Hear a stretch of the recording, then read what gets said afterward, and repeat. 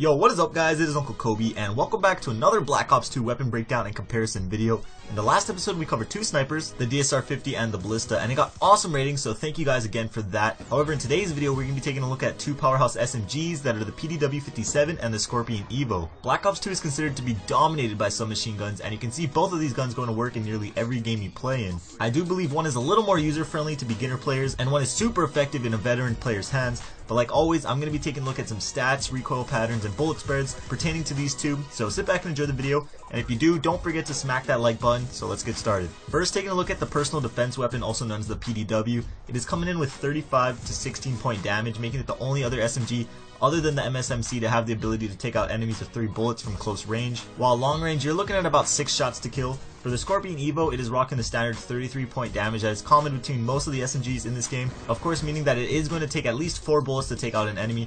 Its long range damage is slightly better at 18 points, but those 2 points really won't make a difference 99% of the time, so I wouldn't really worry about that. Taking a look at the fire rate, I'm sure most of you know that the Scorpion shoots ridiculously fast at around 1100 rounds per minute, give or take about 20 rounds, which makes this weapon the fastest shooting gun in the game. Up close, this gun seems like it instantly kills enemies because how fast it shoots, but it also makes it much harder to handle in long range gunfights. The PDW, however, comes in at an average 720 rounds per minute, which is much easier to handle at all distances, but if you do end up face to face with the Scorpion, you most likely will get mowed down instantly, unless of course you're a host, which means you're unstoppable. But moving on, what makes the PDW so effective is its massive 50 bullet magazine. This gun can easily be compared to the P90. It even has that signature flat looking magazine. By slapping on an extended clip, you're looking at about 67 bullets at your disposal, which is starting to get up there at the LMG's range. The Scorpion has a rather small magazine at 32 bullets, and when paired with its insanely fast rate of fire, you're going to be running out of bullets fairly quickly, so you're going to want to make sure you're hitting the target as much as possible. With extended clips, you're going to have 43 bullets, which is still smaller than the PDW standard clip, so as you can see, the magazine on the PDW is just really one of a kind. However, with that large clip, the PDW also has the slowest reload time at about 3 seconds, while the Scorpion reloads at little under 2 seconds, which is a little below average. So even though the PDW has a terribly long reload time, the 50 round magazine easily compensates for it. Now, taking a look at the recoil patterns for these two weapons, which as you all know has been updated slightly in that recent patch,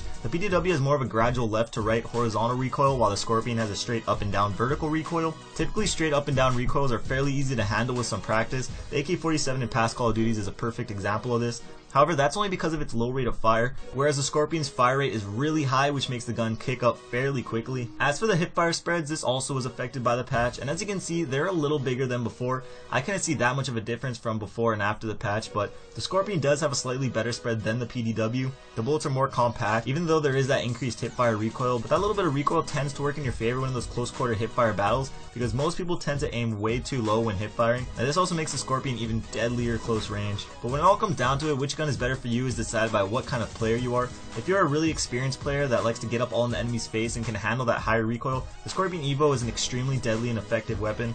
However, I do think the PDW is the overall better weapon because that large magazine, its strong damage, and its fairly low recoil. That's my opinion. Feel free to agree or disagree and leave your opinion down in the comments down below. But that's it for today's video. I hope you guys enjoyed it. These videos do take a lot of time to make, even though they are quite short, so if you can, please leave a rating. I would appreciate it very much. I got a bunch of awesome videos coming in the near future that I think you guys will enjoy, but again, thank you guys for watching. Check out yesterday's video on the left if you haven't seen it. I show you a pretty helpful trick to survive and destroy hunter-killer drones, and on the right I explain a new game mode coming to you in Black Ops 2, so hopefully you guys are having a great day. This is Uncle Kobe, and I'll see you guys later. Peace.